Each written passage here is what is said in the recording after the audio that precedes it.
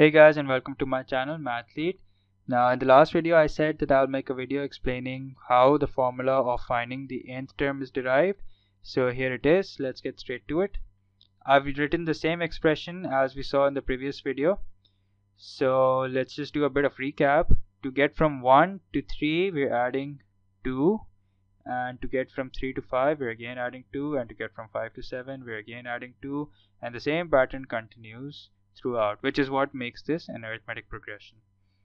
So as we saw earlier, the first term is represented by the letter small a, and to get to the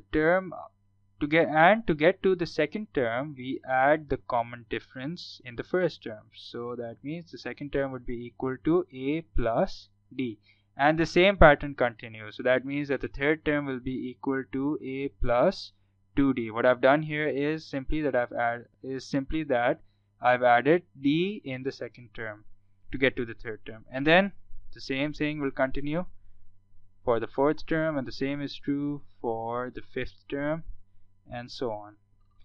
So notice that there's a pattern here, especially with the coefficient of d. This a is consistent, the first term is consistent throughout, so there's no pattern in that. However, the coefficients of d have a very unique pattern.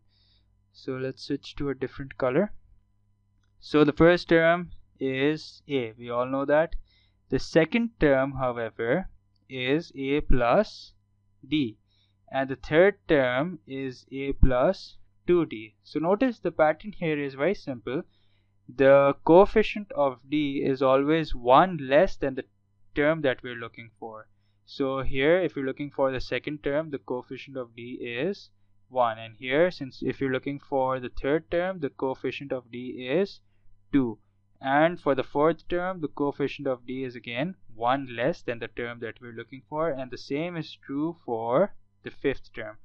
Now if this same pattern continues, which it will, the nth term would be equal to a plus, now since we're looking for the nth term, that means the coefficient of d will be 1 less than the term that we're looking for.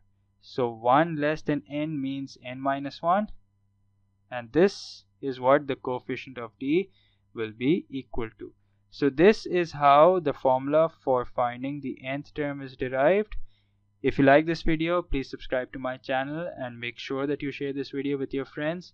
I'll see you all in the coming videos. Thank you and happy learning.